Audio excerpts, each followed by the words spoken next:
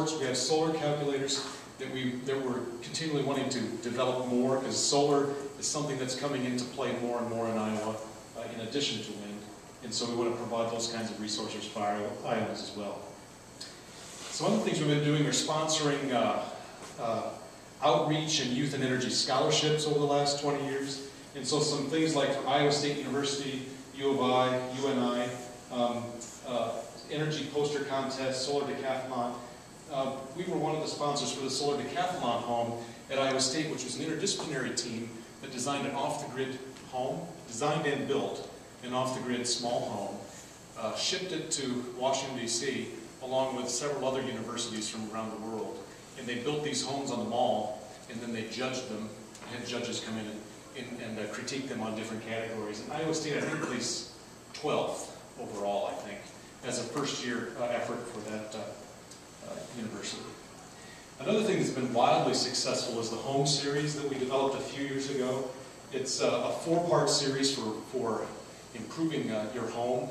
One of our charges as a center is to help Iowans assess technologies. And so getting to people where they live is an important thing about improving their efficiency at home. So this is something you can go online and get, or you can call us and we can mail you hard copies as well.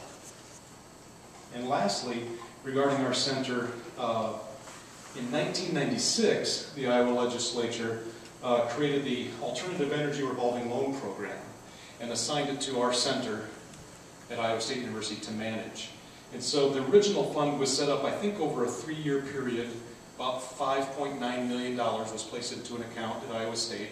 And that money has been spent, and it's now, the repayments are continuing to revolve and go out for projects for folks in Iowa on renewable projects. The legislature last session gave us another $5 million out of the bonding bill. And the next fiscal year, the plan is for another $5 million. In this current fiscal year, for the $5 million that we were given, that money is now already, the loans are either have been approved or in process for all of that $5 million for mostly wind, small wind and large wind projects in Iowa. And so you can see the breakdown here. Since 1996, there's been some biomass projects, 1 hydro, 9 solar, 15 small wind, 41 large wind projects, 3 hybrids. And a lot of the loans I've been seeing in my short tenure as the director have been a lot of smaller turbines on farmsteads, things like that, that have been coming through recently. And you can see here, totaling 1.8 million megawatt hours per year is what's been generated on that original $5 million pot of money, which is pretty impressive. So I want to just talk a little bit about, I want to try to connect some of the dots of the previous presenters. This is where I grew up, where this red dot is, a little town called Green, Iowa. Green with an E, but not in the county. That's the question I always get. People say, where are you from? From Green. Oh, Green County? I'm like, sorry. No. I'm from northeast Iowa. And what I want to talk a little bit about, it was on one of Jason's slides. He made a comment about small communities acting together, or something like that was one statement he had on there. And this is the town of Green, Iowa. This is Highway 14. This is the Shell Rock River. The Shell Rock River goes up to Albert Lee Lake. This is the source of the Shell Rock River.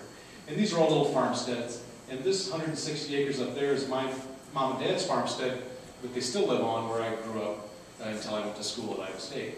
And I like to show this because for me, community had different meanings. For me, community was you know, that 160 acres, but it was also in community with the other people around us in that 1 or 2 square mile area. And that was community for us. There was also community in terms of our town. We'd get bused into school and so forth, play ball, all those kinds of things.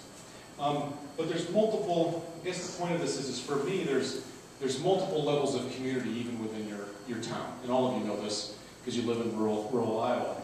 So there's that level of community, there's this level of community, and then what I wanted to show here is over time, that first image was from 1930. This image I think is from about the 50s, and it doesn't change much. Green hasn't grown, in fact it's shrunk in terms of population. They've gotten a little bit of development on the fringes with a tool and die company Highway 14 then was modernized and runs north through town. I think this is images from like 2008 or 2009. One thing you notice though is that some of the farmsteads in and around here have been torn down. We've gone from 4 farmsteads per square mile to maybe 1 or 2 per square mile today. There's this level of community then too. Here's green on Highway 14. This is Highway 3 heading over to Waverly. There's Clarksville, Allison, Marble Rock, Rockford, Charles City. And this is the Avenue of the Saints.